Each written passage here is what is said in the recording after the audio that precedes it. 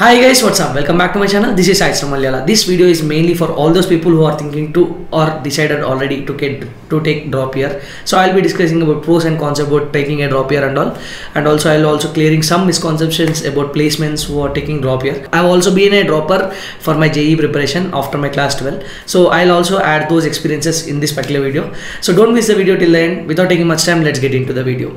So after class 12, like usually people gets into tier 1, tier 2 and tier 3 colleges, and they are like not satisfied. Few will be like not satisfied after getting into tier 2. They'll be thinking that I would have gone into tier 1, and tier 3 students, who are few people will be there, I should not be here. I would have been into tier 1 and tier 2 if I work a bit more hard. So that is where one thing comes into the mind is called drop year. So being a dropper myself, so I wanted to give you, enlighten you on few important topics so that you will understand whether it's a wise decision of taking a drop year or not. So we take all these factors into consideration and discuss pros and cons of dropping out. So first I wanted to clear one important misconception which many of the students and many of the parents have, that regarding the placements. So will the drop year affect the placement? I would say absolutely no. So even I'm a dropper, so there is no discussion of my drop year in my interview. I got placed into so and so company. So regarding that, I'll make a separate video, so don't worry. So usually, like being a placement coordinator at NIT Warangal, what I observed is there are very few, like 1 or 2 companies till now out of almost 100 plus companies which visited NIT Warangal. They mentioned that students should not have more than 24 months of drop in their like break in their education. So that means till second drop year they accept placements. After second drop year, so usually like there will be 1 or 2 companies which will keep the students away. So is it a wise decision to take a drop year, first drop year? So that you will come to know by the end of this video. If you ask me, Bhaiya, will you suggest me to take a second drop year? I would say absolutely no. So second drop year is something like it's not going to fetch you anything, I would say, but it is going to waste your 1 year of again time. So first drop year I will not say it's waste, because giving chance to yourself is like really important. So what are the advantages of taking a drop year? So first advantages will be like revisit your preparation. Mainly drop year is all about improvement, because you are already into those topics for the last 2 years. You have been preparing, so like not to the good extent, but at least something you have an idea. So now here you are like fighting for the improvement. That's it. When it comes to normal +1 +2 students, they are visiting those topics for the first time. They have to start from the scratch level, zero level. But when it comes to you, so whoever is going to take a drop year, they have at least basic knowledge, at least better than basic knowledge, at least, right? So if you are preparing here you are targeting for improvement. That's it. So that will help you a lot. That will make you to stand out above many other people.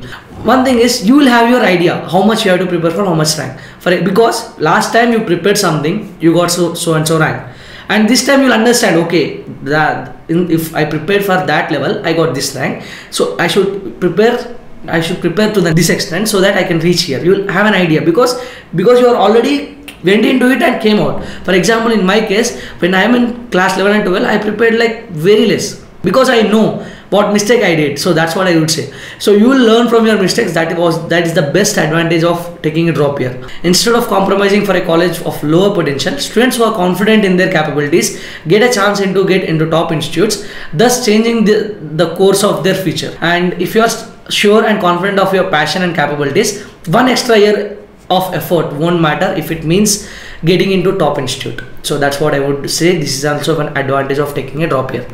Coming to disadvantages, so what are the disadvantages? So an extra year, taking a drop year means studying for an extra year. The same concept preparation, there will be mindset. Sometimes you will be going through this. If you take a drop year and prepare yourself, again I have to study all this again. This so already studied, leave it, I don't want to study. This is making me bore of things and all.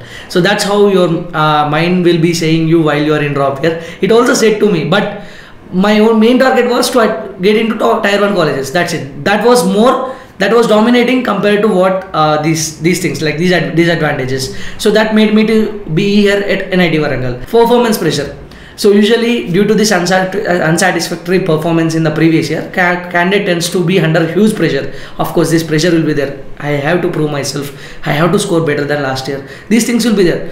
But why you are doing it. If you do that, whether it's an advantage to your taking pressure, like taking pressure to yourself will be an advantage or disadvantage. Of course it's a disadvantage. If you understand that, you will not take pressure on it. Whatever happens, it happens, but I will use the time properly. If you think like this and go ahead, that will be an advantage to you, not rather than a disadvantage. So don't worry about what other people thinks about you, what are they going to say and all. Just talk to yourself, what you did last time, what you wanted to do now, what you wanted to show to other people. Many times I also went into huge pressure. I also thought of like what other relatives will think of me, what they'll talk about my parents, what my friends think about me, all this stuff. But I didn't care because I wanted to get into NIT, IIT, IIIT. Done. That's it. That was dominating compared to all this stuff. So coming to conclusions. So there is no shortcut to hard work, guys. This means that if you want success, the only way is to work very hard in a smart way. Work hard in a smart way. So this is because there is a lot of competition in each and everything you do. Without hard work, it is rather impossible to achieve anything in life. So let me explain what you mean by like doing hard work in a smart way. So you have to divide the whole topics into strong, moderate and weak. So you have to divide this. So hard work means you have to at least revise yourself for the 2 times, at least 2 huge, like giving a good number of time to each and every topic. 2 times you have to at least prepare yourself for all the topics. And 3rd time should be like random, like normal revision, general easy revision. So you have to divide your topics, all the 3 subjects, all the chapters into strong, moderate, weak areas, and then you have to prepare. This is hard work, this is smart work. So you have to do hard work with smartness. So if you do that, success will be yours. And next thing is right direction for your hard work. So what is the right direction? What you have to do? So you should not repeat the mistakes which you already done in class 11 and class 12. Note down all the mistakes. So note down the reasons for you to take drop year. So whenever you get low, just see the reasons why you wanted to take drop year. So if it is for yourself, you have to work, then only you will get the success. That's it. If it is something like you wanted to show yourself to someone that this is me, then it's not going to work, guys. Study for yourself, work for yourself, then only you will see the results. So while you're studying, as I already said, divide the topics into strong, moderate and weak. So you have to create your own timetable. If you are into coaching, that's fine, they will give you the timetable, it's done. If you're not into coaching, you have to make your own timetable and work accordingly. And writing mock test is very important.